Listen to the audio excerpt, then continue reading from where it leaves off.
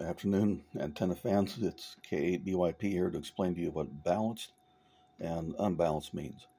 It's all the rage right now to say that I've got a balanced antenna or unbalanced, and I need a Balun or an Unun to make it work. And the implication is that Baluns and Ununs, which refer to balanced, Balun, or unbalanced, which is an Unun,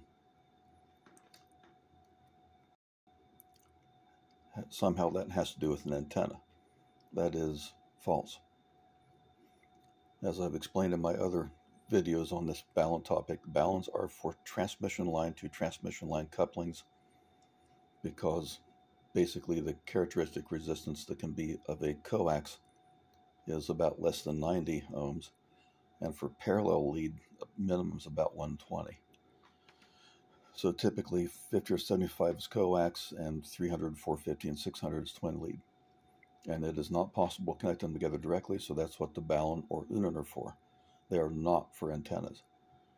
The problem being that balanced and unbalanced don't exactly apply to transmission lines and antennas. That's not what those terms mean. What those terms mean refers to the amplifier used to drive them. And it's just incidental or coincidental to then refer to a around 50 ohm coax as unbalanced. No, the two conductors inside could care less. They don't know the difference. But our round transmission line, if you look in your book for your radio transceiver, the antenna output is 50 ohm unbalanced. And that means the circuitry inside the radio without anything being connected to it. So here's the meaning of unbalanced and balanced, and especially important when it comes to grounding. At the top, unbalanced is what's known as a single-ended amplifier. The triangular shape is an amplifier, top is the plus power supply, the bottom is ground or chassis, and the load is referenced from the amplifier output, which swings from plus to ground, reference to ground. The fork symbol is chassis. That is a single-ended amplifier. That is probably what's in our radio equipment. Our 100-watt radios probably have a single output. I doubt they're push-pull. So by virtue of one side of the load being referenced to the chassis and using so-called coax and using sockets that fasten to the chassis, then we have the convention of the transmission line being unbalanced, which again is about the amplifier, not the line, because the line didn't care. Go way, way back to the 1920s and 30s when vacuum tubes were weak. We'd get a few watts out of the tube. For low distortion, we'd drive it Class A. And Class A has an efficiency of maybe 20%, and 80% is wasted in heat. But Class A is very clean, very linear. And back when tubes weren't so good, that was important. So to increase the power, we go to Class B, we get 75% power instead of 20, but a lot more distortion. If we put two Class B amplifiers in series like this, in the balanced configuration, which we used to see a lot in public address systems with the floating speakers, and still see in stereos. We put two amplifiers in series, ground them in the center, have a plus voltage on top amplifier and a minus voltage on the bottom amp. Then we get a swing from plus to minus rails. And we get twice the number of amplifiers. If they're both Class A, we get 40%. If they're Class B, we get 75 times 2, which is 150% out of 200. So if we run a Class B, we still get way more power. But also still have the Class B distortion and the addition of something called crossover distortion. Now crossover can be pretty much eliminated. And if we're careful to bias the Class B amplifiers, we get a rather clean push-pull output. So that's why that topology is used. In the old days, we'd have two amplifiers and a link coupling set up a great big coil to the tubes, and a smaller coil inside that was on a rotary shaft, and that was a rotatable coupling. That coupled to the antenna without regard to ground of any kind, which is why we could get away with grounding antennas back in the past, but we can't now. Because now we ground the antenna connected to the single end of the amplifier. We've grounded the chassis of the radio and violated electrical code. So ham radio concepts of grounding are stuck back in the 1930s.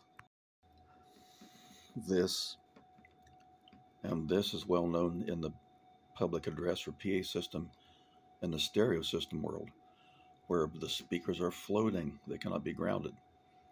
If the plus and minus and the resistor are a speaker, and we ground the bottom terminal of the speaker, we bypass the lower amp and destroy the top amp, because now the top amplifier draws way too much current. So push-pull really means isolated from chassis, and there are lots of reasons for that.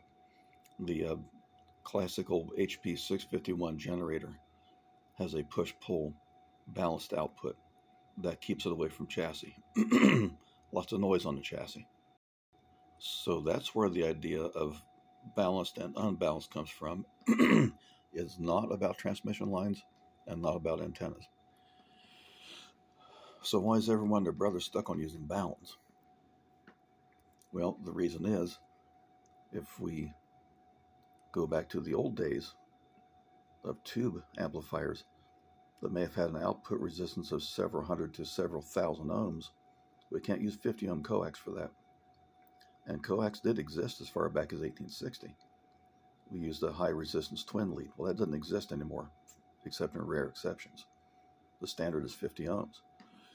So everyone's making 50 ohm dipoles, for example, and they won't match because they're making the mistake of falling for another old ham myth called higher is better. Higher not only means obviously much more transmission line loss, much more difficulty in installing the antenna at height, because around here about the best I can get is 30 to 40 feet. The trees are upwards of 80 feet at the canopy, but there's no support up there. And the problem is they install them too high without regard for the fact that the height determines the feed point resistive value. And so it won't match. And this is when you start throwing Baluns on it. Well, it appears to work, except now the Balun is heavy and it pulls the feed point down. And if you watch my antenna videos, that causes reactance to the feed point and kills the bandwidth. Radio Engineer's Handbook on page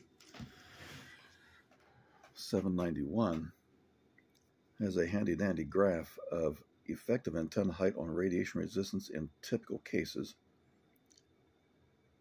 And see the horizontal lambda over 2.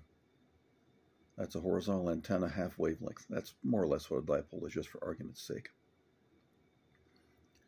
See, the height of the antenna is about 50 ohms at about 0.15 wavelength.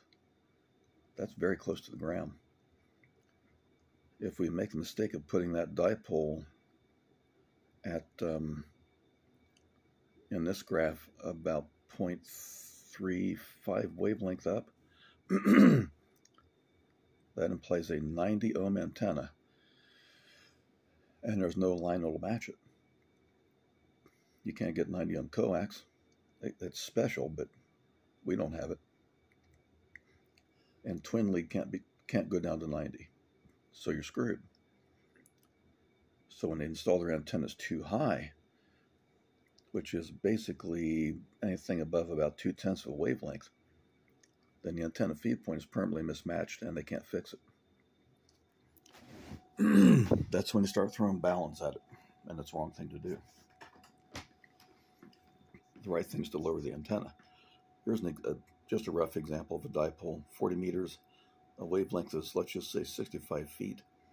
According to the graph I just showed you, 50 ohm height would be about 0.6 wavelength, which is 10 feet. Now my 40 meter dipole is 75 ohms, and it's about 20 feet. That would be about 90 ohms at 0.32 wavelength, which is 20 feet. So I've also showed you in my antenna videos, wire diameter makes a difference. And the Radio Engineer's Handbook reference doesn't tell what diameters used. It's just a general graph. But this is when and why people start using balance, and it's a very bad thing to do because they don't belong there. It's a band-aid. They're lossy, and they're wasting a bunch of RF on transmit and receive both by putting the antenna up too high. And realize that feed line, that excessive height antenna with that extra 50 to 75 feet of transmission line also eats up the received signal.